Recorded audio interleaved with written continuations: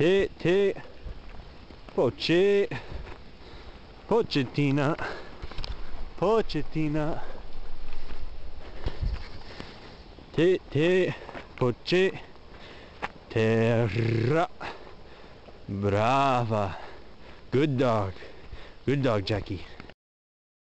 It's very beautiful here in Molise, Italy, with these milk sheep herding them, and we're basically walking from field to field where there's good grass, such as the grass here called sulla, that the sheep are happy to eat for a while, and when they stop eating, it's time to move them on to a new place where they forget that they're full and start eating again.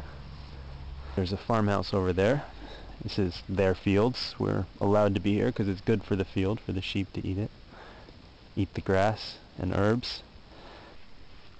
It's pretty laid back here.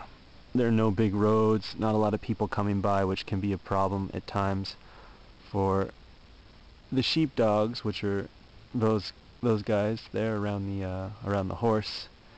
They're Marimani sheepdogs. They're white, they look like sheep, they live with the sheep. They're incredibly sweet, unless they think that you're trying to harm the sheep, in which case they will literally tear your throat out. So all of this is for a purpose. It's to make pecorino, sheep's milk cheese. It's really an incredible labor. They are escorted from the crack of dawn until sunset in the fields, always accompanied by their guardian sheepdogs. And also here is Jackie, the border collie, who is kind of like the whip. There's sets of commands that she knows pretty well at this point. Not perfectly, but pretty well. To have her run clockwise, counterclockwise around the sheep, either direction, as the shepherd commands. She can approach slowly. She can charge them and sort of do a fake attack, scares them. She doesn't hurt them at all. She can set her eyes on them. It's enough to put a good amount of fear into them. We're going to herd them up and get their attention by whistling.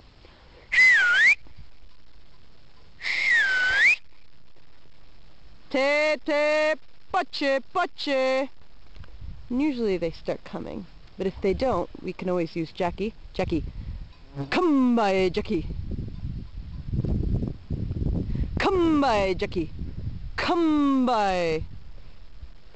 She gets them from behind to get their attention, but they usually start coming.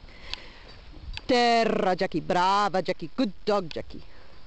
Te, te, poche, poche. And here they come. Little obedient sheep.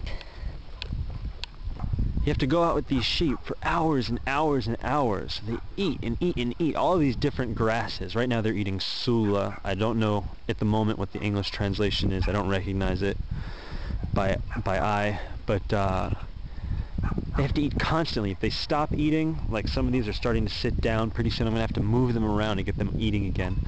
Just keep eating to generate the milk, but they need a variety of grasses to make their milk have the biggest variety of enzymes possible, from what I understand, and this is going to result ultimately in a more flavorful cheese, because the cheese is made here by Mario and Carmela are raw milk cheeses, so the milk is not pasteurized.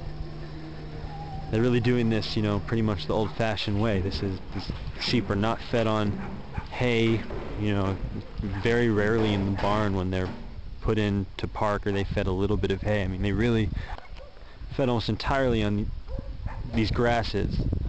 It's a very, very conscious effort to change and make a variety of the grasses they eat. So they're brought always to different fields.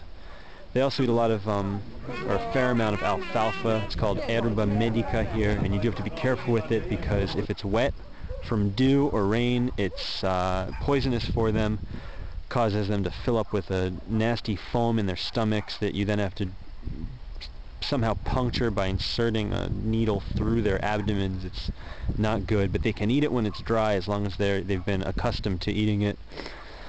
When the sheep have spread themselves out, it's a good sign. It means that they are relaxed and feeding happily. When they're afraid, they clump back together. They're not relaxed. They don't eat as well. They don't produce as much milk. So a relaxed and eating sheep is a happy and productive sheep.